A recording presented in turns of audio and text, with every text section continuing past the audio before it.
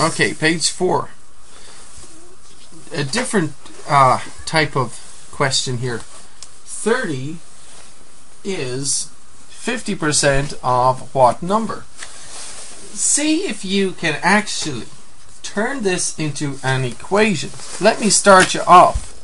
30 can be written as 30, okay? Is becomes an equal sign. How do you think we're going to deal with 50%? We usually turn percentages into whats when we're trying to calculate things. If you want to calculate something, 50% is not going to help. I mean, 50% needs to be written as a decimal, right? So turn 50% into a decimal. The decimal point is here at the moment. To turn a percentage into a decimal, you move the decimal point 2 spaces to the left to get 0.50 or 0.50. Okay. Now, what do you do with of? Of is what?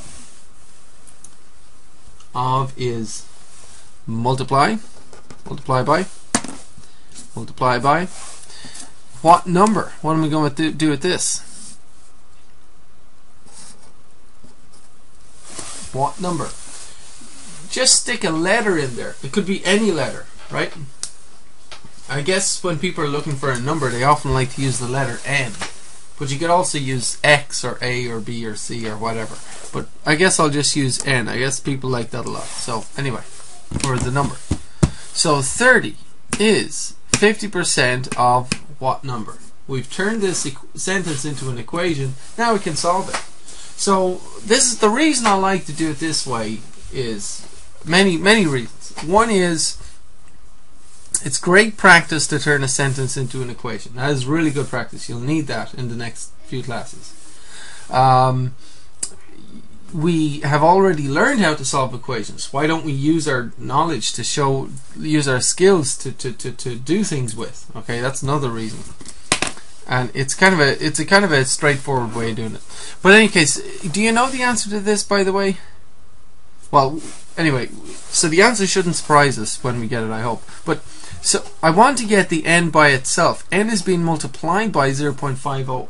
What do I need to divide this by to get n on its own?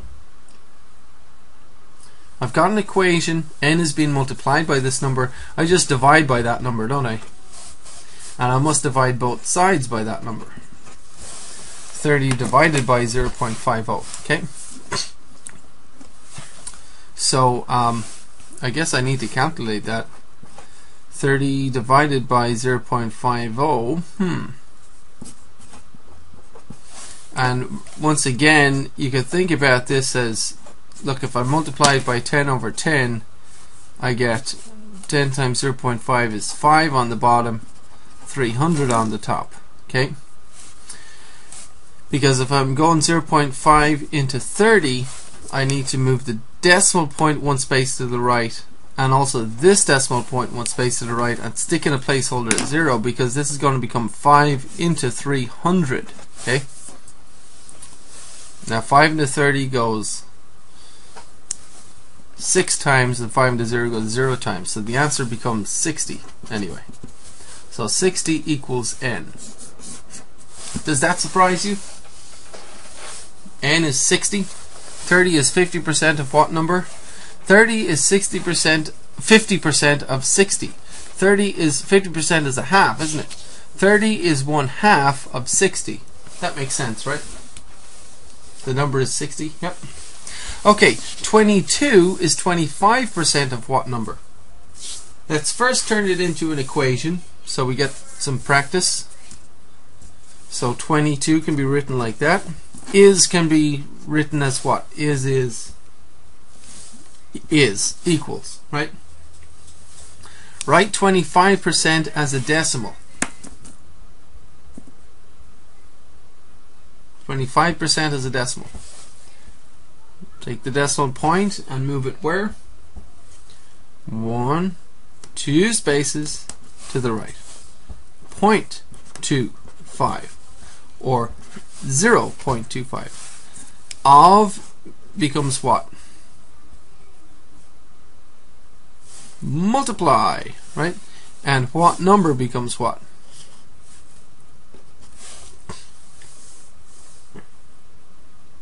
So it's 0.25 multiplied by what number just becomes some letter like n. You can plug in a letter. Okay. Now we can solve this equation. How do I solve it? N is being multiplied by 0.25, so I need to divide. In order to get n by itself, okay, I need to divide this by 0.25, right? And then these numbers cross cancel, you see, so you get n on its own. But you must divide this side by 0.25 as well, right? So then you have to calculate 22 divided by 0.25. So that is 0.25 into 22.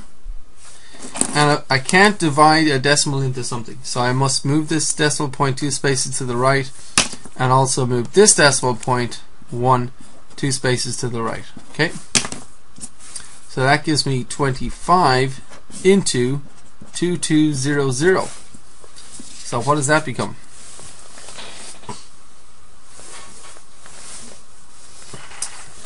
$25 into 22 won't go. 25 into 220.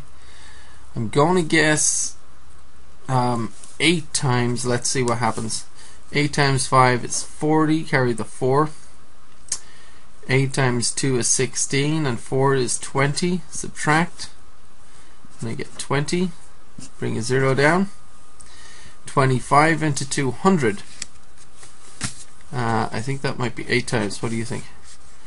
8 times 5, 40. Carry the 4. 8 times 2, 16, and 4 is 20. Subtract, and I get 0. So the remainder is 0. The answer then is just 88. So 22 over 0.25 is in fact 88.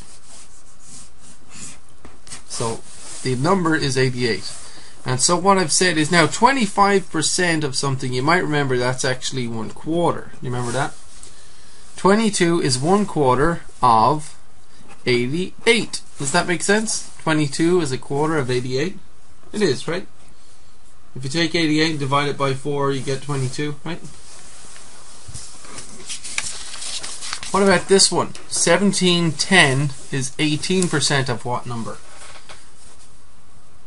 In other words, if you're at a restaurant, and I have a bunch of kids, so this happens sometimes, and let's say the tip is 18% and the tip turns out to be $17.10. What was the original bill then? If the tip is 18%, like what would the original bill have been? Because $17.10 is the 18%. So $17.10 is 18% of what bill at the restaurant? What number? Okay. So let's go ahead and solve this one, right? So 17.10, 17.10, that goes there, is, how can you write is in an equation? Equals? How about 18%? What's that? As a decimal. What's 18% as a decimal? 18, the decimal point is here, so I need to move decimal point 2 spaces to the left, and I get 0.18 or 0.18. Of, what's of? Of means multiply, right? It's kind of like, just if you remember, 2 of those apples. 2 of those apples is like saying I want 2 of those apples, or I want 2 times an apple. 2 times an apple. Of means multiply, right? 18% of what number? How can you write what number? N, or X, or A, or B, or whatever you want, some letter, right? So I have 0.18 times N. If N is being multiplied by 0.18, how can I get n by itself? I need to divide by, to get n by itself, I need to divide that by 0.18, right? And now these guys cross cancel, but I must divide this side by 0.18 also. So my goodness, 17.10 divided by 0.18 is what I need to do. So let's do that. 0.18 into 17.10. I cannot divide a decimal into anything, so I need to turn it into a whole number. So I'll go move the decimal point 2 spaces to get to make sure that that's 18, because I want to use 18, a whole number, right? But I must do the same to this guy, move him 2 spaces. So this was the trick we learned when we were dividing decimals, and we're getting to review that now, right, basically, which is good. So go ahead and do this. What do you get? 18 into 17 won't go. 18 into 171. I'm going to try 9 times, I think. 9 8 72. Carry the 7. 9 ones is 9 and 7 is 16. Subtract. So that 7 becomes a 6. This becomes 1.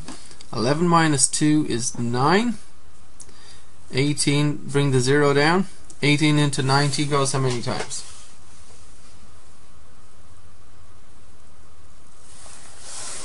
Let's try 5 times. 5 eighths is 40, carry the 4. 5 ones is 5, and 4 is 9. Subtract 0. Remainder 0. So the answer is exactly 95. So the answer is that the restaurant bill, you see, well, it's $17.10 is 18% of $95. So the whole family at the restaurant and the extended family and whoever else turns up, it's $95 is the total bill at the restaurant. The tip is 18%, and so the tip is, you know, $17.10. So if you were just told, once again, if you were just told the tip was $17.10, you knew it was 18%, then that means the bill must have been 95. So we've just figured that out, right? Okay, by all means, press pause and try this one by yourself. See what you get, and then check the video. What is 5.4% of 420?